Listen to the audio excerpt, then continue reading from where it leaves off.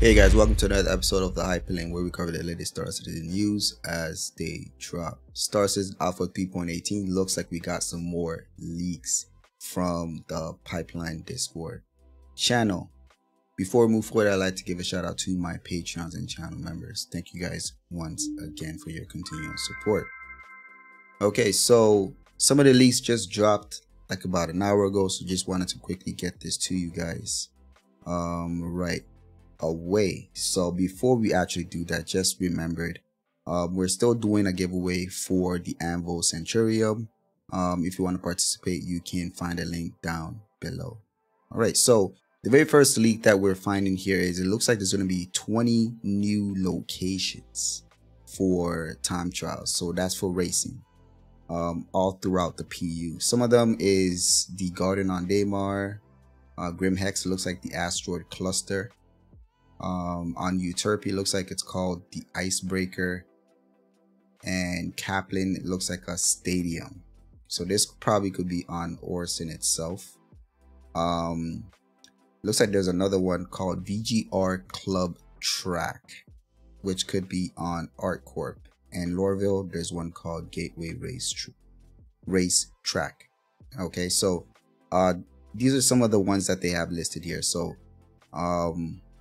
can't wait. If this is true, I can't wait to actually see it so we can actually go out and practice and do events on. Okay, so the very next set of leaks is it looks like we're going to be able to earn skill or rank up in the realm of maintenance. So it looks like with salvage coming in with 3.18, it looks like you'll be able to rank up as you do more repairing, it looks like. So the rank levels for maintenance is going to be apprentice, mechanic in training, junior mechanic, mechanic, senior mechanic, and master mechanic.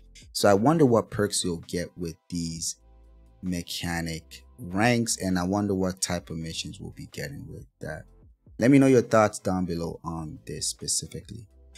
Also, it looks like there's going to be a non-lethal shotgun that's going to be coming in, and no, not a non-lethal shotgun, but a non-lethal stun gun.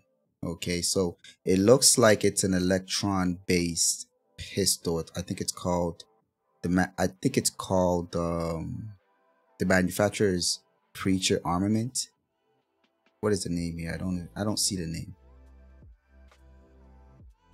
I don't see the name, but it looks like the fire rate is a beam. So this is going to be a beam. It's going to kind of work the same way as, similar to our tractor beam, kind of. And it says, the description says, designed to stun and eventually incapacitate targets in close quarters. The Preacher Armament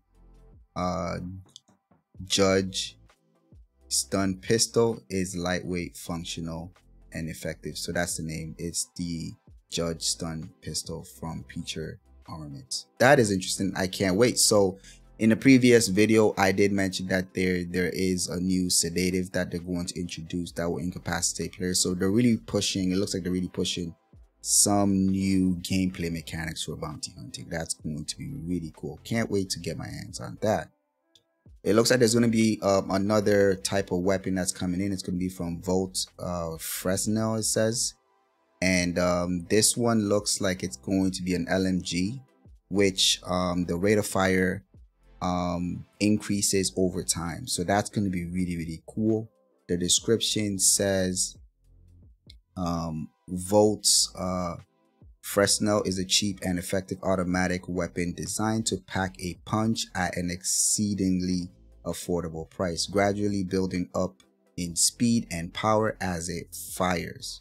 The manufacturer recommends the owner remain vigilant when using the weapons as it's prone to overheating. Interesting. I will definitely be trying this weapon when it comes. The next one looks like a Volt Prism. And this one looks like it's a shotgun. So this is the shotgun here. And it says it's by Verified Off-World Laser Technologies, has introduced an improved charge fire mode to the Prism Energy Shotgun to decrease the frequency the frequent overheating the previous model may have experienced. Okay, so a new prism shotgun is coming in for volts. That is interesting. I love the design language for volts, so I can't wait to get my hands on that.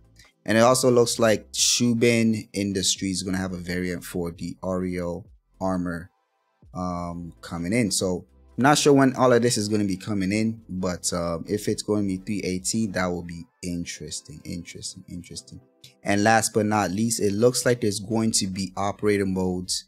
I think this is all pertaining to the AI, but some of them that looks interesting is, it says quantum air traffic control in quantum, so, and SCM air traffic control.